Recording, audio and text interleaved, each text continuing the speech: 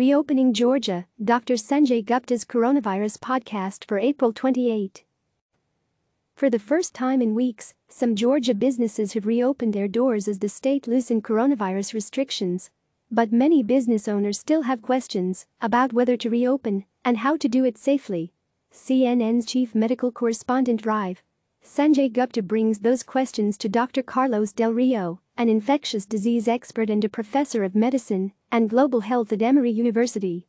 You can listen on your favorite podcast app or read our transcript below. Gupta, as you may know, in Georgia, many businesses have been given the green light to reopen under a new order from Governor Kemp. Now, those business owners are trying to figure out the best path forward for their employees, their customers, and their livelihoods. So we asked some small business owners in Georgia to share their questions and their concerns about reopening. And today, we'll do our best to address them. I'm Dr. Sanjay Gupta, CNN's Chief Medical Correspondent. And this is Coronavirus, Fact versus Fiction.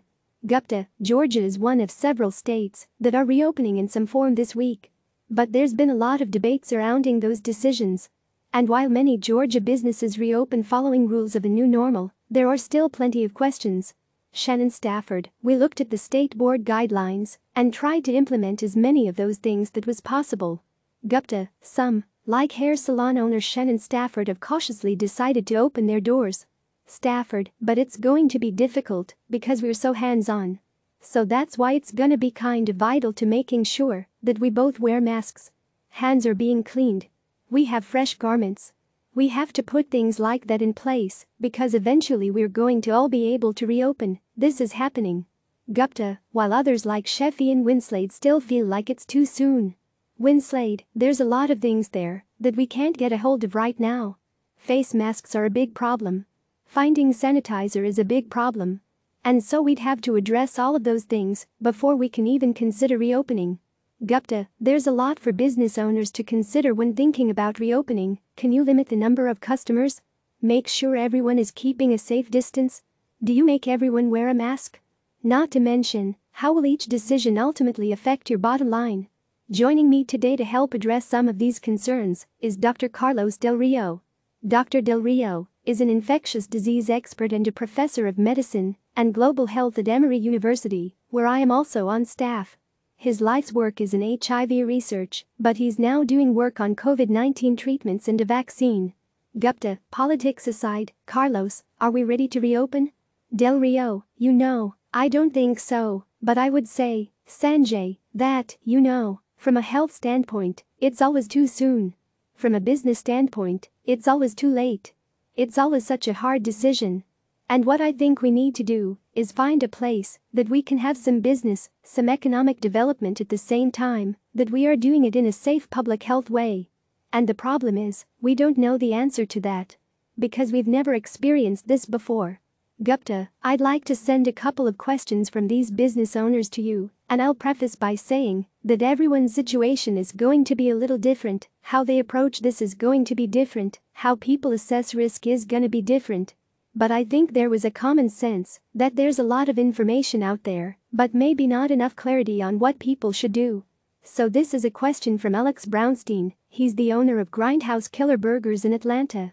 And he had this question: Brownstein, right now, 6 feet seems to be the standard. But, if your tables are 6 feet away, sometimes somebody walks by that's inside of 6 feet or your server has to come to your table. How do you, logistically make all this work? I don't know. Del Rio, so a couple of things. Unless you have somebody who's a hyper spreader, a super spreader, walking by, somebody being close to somebody for just a few seconds may not transmit this. Maybe it's very different if you're sitting at the table. You and I have talked a lot about this article from China with the 3 tables. People were sitting there. They didn't talk anything about the waiters or the cooks. It was people sitting at the table that got infected. Right. The people that were there for a long period of time. So I think that's one thing to think about. Gupta, just to clarify for our listeners, Dr. Del Rio is referring to a study that recently came out of China. In that study, they looked at how the virus had spread within a restaurant. There was one infected person who wasn't showing symptoms at the time, And what they found is that this one person seemed to have spread the virus to 9 others, both at the person's table and surrounding tables. It shows that the real risk there is that you're exposed for a prolonged period of time, such as when you're sitting and eating. Del Rio, the other thing is I think we have grossly underestimated how much of this transmission is by fomites, by things you touch. So how do you make sure that when people walk in, they don't need to open the door? The door is open. And what policies do we have in place from a human resource standpoint that makes it easy for a waiter, if they're not feeling well, to not come to work? Because if they said, no, I've got to go to work because otherwise I'm not going to get paid, well, that person is going to come to work and potentially can start a transmission. So we really have to change a lot of things, including HR policies. It's not just where we put our tables. Gupta, let me send you a question from Savannah, Georgia, now. We talked to David, who owns a nail salon there in Savannah. And he said that, because the number of cases in Chatham County, where the city of Savannah is located, is really low, he feels that the risk to open is pretty small. And I think that's something that people are wondering. Is it true that it's safer to reopen in places with fewer cases? Del Rio, do we know truly that there's fewer cases? I mean, do we have good data? And I agree. I mean, I think that opening a place in New York City may be very different than opening a place in Iowa. I think decisions here have to be local. It's gonna be very different depending where you are. And that's why making a national decision is difficult. A state decision is difficult. You have to follow the data. Gupta, let me ask you this question from Michael Michaelides, who owns CrossFit downtown Atlanta. Michaelides, what are the things that are here to stay and that we should already be preparing for? And what are the things that are just temporary? And if they are temporary, how do we know when that's over? Del Rio, again, I think until we have a vaccine, or until this somehow magically goes away, I mean, I would think a gym will need to reformat how they are positioned, and the hours of operation, and what they do, and maybe what they allow to happen. And I'll give you an example. I've been thinking about the gym that I go to. The running machines are too close to each other. And, somebody could be right next to you, and sweating, and you're not 6 feet apart from the other person. And then you're grabbing the handle.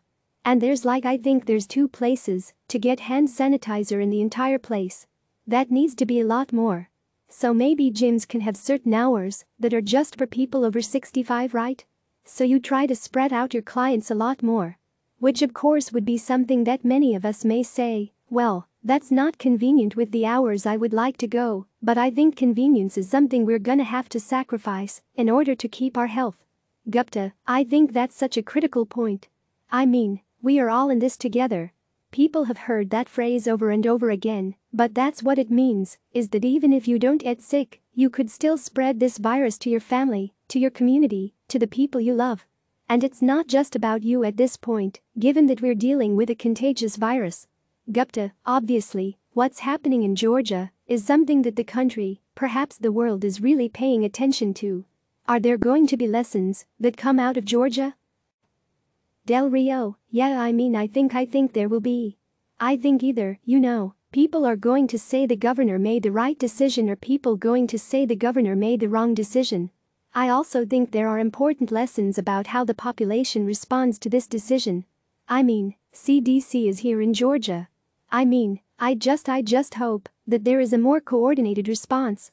I can tell you that I know a lot of the business leaders and a lot of other people are concerned and are trying to do whatever they can to try to be effective. It's almost feels like, like we're trying to prevent this boat from sinking because we're all on it, right? I mean, I live in Georgia. So the reality is this is personal. And that's why I tell people, I'm not going out. I'm wearing my mask. I'm not going to restaurants, and I'm continue practicing social distancing, and I'm continuing doing it because I care for my health.